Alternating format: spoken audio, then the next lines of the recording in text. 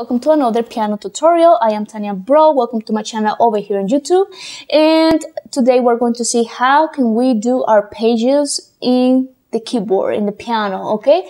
So we're going to utilize both hands and especially the right hand to do this because most of the time we're going to play with the right hand, the chords, and we need to have the ability to do arpeggios, okay? And if you're new to my channel, don't forget to subscribe so you don't lose the chance to see any of this material. I almost upload one video per day on this channel regarding to music, to piano, to keyboard. So I hope you like this video. If you do, please go ahead and put a like to the video and let's go ahead and start. Hello everybody, today we're going to see how we can use arpeggios to practice our piano skills. So this is what we're going to do.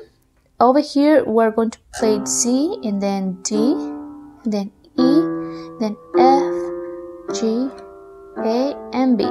So we're going to play each one of these notes but put it in octave. So you want to do it like that so your hand stretches. So this is a very good exercise for the left hand. And on the right hand we are going to play Do. And we're going to do 1, 2, 3, and we're going to do 4 actually. 1, 2, 3, 4, and then you come back all the way to 4 over here. Then we switch 2 chords to another one. So we're going to play C scale chords. So Do, D minor, E minor, F major, G major, A minor, and B minor, even though B diminished is the one we use for that is on part of that scale. We use this one because when we do songs or play songs, we may end up seeing that we have C major or C minor. Because B diminished, we don't use it while we compose most of the time, okay? There's like, I don't know, maybe 1% or maybe one song out there with that, but besides that, we don't use it, okay?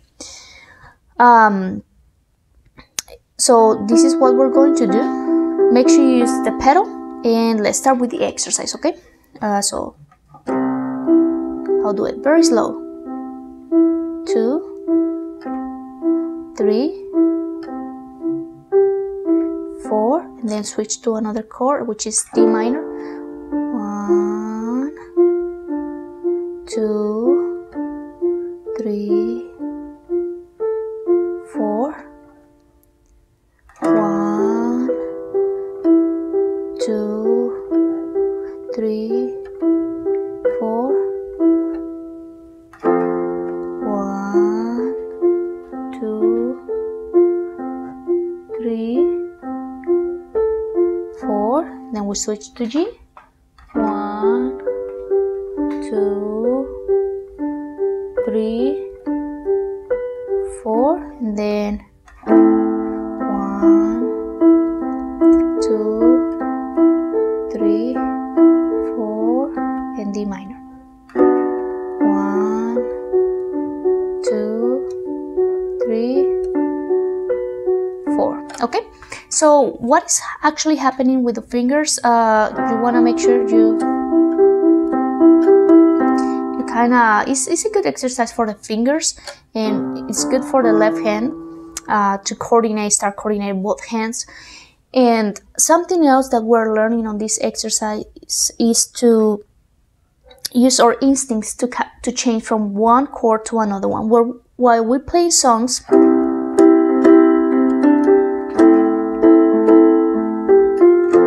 there are going to be times that we don't need to count. It's just something that automatically comes to you once you have some practice. It's just naturally, you know when to change. It's like something inside yourself tells you, okay, it's time to change the chord, okay? So this exercise is very good for that, to help us develop that sensitivity to know where when exactly we have to change the chord, okay? So if you want, you don't have to count. Just make sure you follow your instincts. And let's see how it would sound if we do it, with our fingers like that. You don't want to do what I do. I just do it like that so I can show exactly what notes they might playing. But I just use it as an example of what we're doing with the fingering, so you can visualize the notes. But when we play, our fingers have to be like that, okay? Just very, very comfort, okay?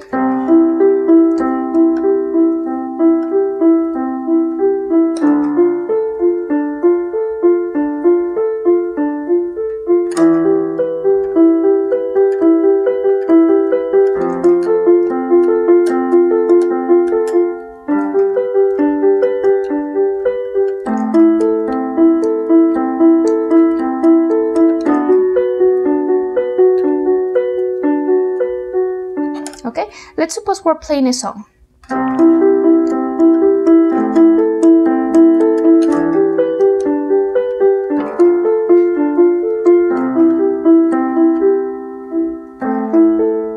Let's say we're playing C, F, D minor, G, and you can do something like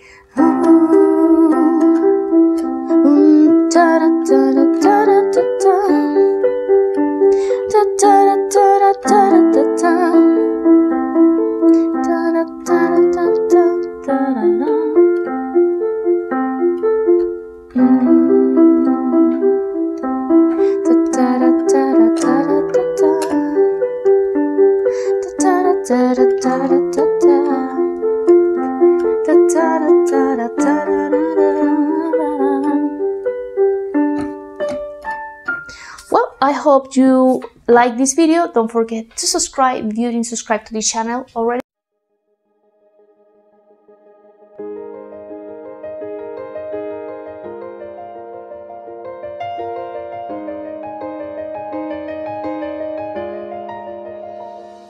Y si ya todo se ha olvidado y ya no vuelves a mi lado y el pasado solo queda en el ayer, me quedaré sola pensando lo que pudo haber pasado. Y si ya no te vuelvo a ver, todo huele a final, todo huele a final. Y si te vas, no sé el por qué. Si mi amor te di todo sin condición. Y si te vas, no sé el por qué. Si mi amor te di todo sin condición. Todo huele a final. Todo huele a final.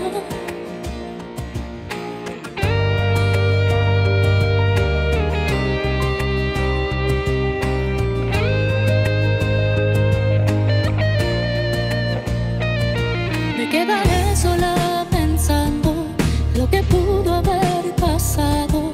Y si ya no te vuelvo a ver, todo huele a